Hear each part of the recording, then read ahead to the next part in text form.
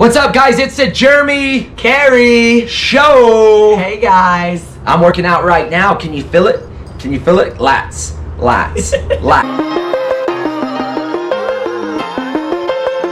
Guys, the question today is, how do I build my home garage gym? What's the most important equipment that I get? well, let's say that you need one thing. So first off, I'd get one dumbbell or one kettlebell. So I'd start with that, and I'd use a weight. You know, this always gets like tricky. It's got to be a weight that you can use for total body. So don't think like I need it for my arms and shoulders to do some of that kind of stuff, but think maybe a little bit heavier so we can do more legs and full body work. So I'd say get one dumbbell or one kettlebell. Now, after that, Jeremy, I don't know. I really like the kettlebell, the 35 and 53. That's a 16 and 24 kilogram kettlebell. And then ladies, I'd say a 12 kilogram, 25 pounds. And then you could go up to that 16 or 35 With pounds. the kettlebell, that function kettlebell, you can pretty much do everything you ever dreamt of. And you could stop there if you so choose. But we're not going to stop there. So what do you need next? The simplest and cheapest route, I would say, is a jump rope. Yeah. So if you add a jump rope to your metric, you can start to really train cardiovascular health, coordination, eye-hand coordination, foot coordination, a lot of different drills and skills that you can do with a jump rope. So that's my next thing. And then after that, I would say a medicine ball. And I'm really fond of the Dynamax medicine ball because it's soft and dynamic, and you can do a lot of core work plus explosive work. So if you have a kettlebell set, a jump rope, and a medicine ball, you pretty much can train an elite Olympic athlete. Whoa. Some easy add-ons to that, if we're still watching the pocketbook and we just want to add some different tools. Bands.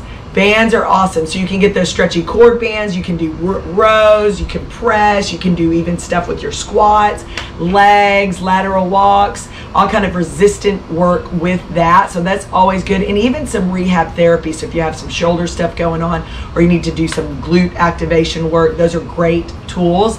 Easy and simple. And also, we always like to say you can travel with a jump rope, band, so these kinds of tools can go with you. Also, if you were traveling in your car, you could take that med ball, that one kettlebell, your jump rope, and your mat, and of course, jump on and do our workout. So that's what really makes it mostly accessible and easy for anyone and everyone to do anywhere. Yep, and then the last thing I would say as a simple add is a sandbag with fill bags. So if you can get a duffel bag at your local military resale shop and put in sandbag fill bags with that, you can go up to pretty heavy pounds, so you can do more strength. So if we're looking at doing things on the cheap, you don't have access to a barbell, bumper plates, metal plates, all that stuff, sandbag is gonna now start. As a man trying to get stronger, I would think like, boom, sandbag is a route to make that happen.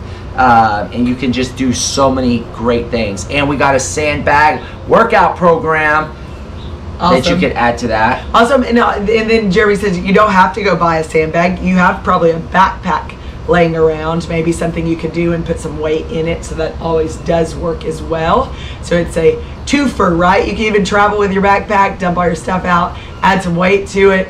Or I think I saw Jeremy recently at the airport using his travel bag as a for a workout, so a duffel bag that he used. So that's always a good one. I think, and if you're going to the cream of the crop at the tip top, and what do you want to add because your gym's almost there, a barbell is always fun, and especially if you want to develop strength and build strength. Barbells are super fun to work with, and if you've never used a barbell before, it adds so much, and it just changes it up, and talk about a strength component and some skill as well. So that's always fun if you're ready to go into a purchase of a barbell. I definitely say go with something. I always say they're a little expensive, anywhere from $100 to maybe $250, and yes, they go even bigger and better than that. But for your home garage gym, you don't need anything crazy. But yeah. Yeah, and then last but not least, it would be a stand. Some sort of barbell stand for a rack for squats, presses, reverse pull-ups, things in that sense that you can do with your barbell. And so with all of that, now you're getting pretty dynamic with what you can do functionally. Send us any requests that you might have, like, or questions you might have about equipment. And of course, our workouts are always posted, so jump on, check those out. And really, most of them only require a jump rope, a dumbbell, a kettlebell. And then, of course, if you have more, you can change it up. Awesome, guys. Have a great week. We'll see you next week.